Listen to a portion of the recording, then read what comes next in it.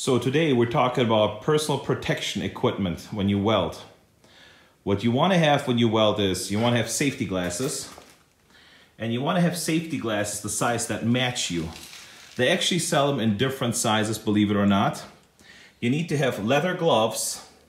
They sell those in different sizes too.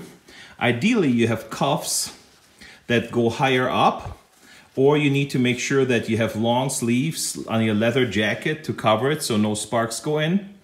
Then you want to wear cotton pants, jeans would be perfect, and boots, no laces, where the pants go over the boots, just like that.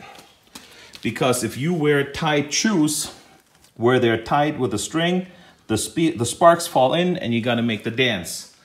So also, you may need a respirator, and for sure, you need a welding helmet.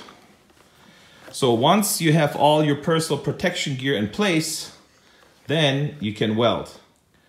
You also want to make sure there's no open exposed skin around the neckline or anywhere on the arms or on the legs.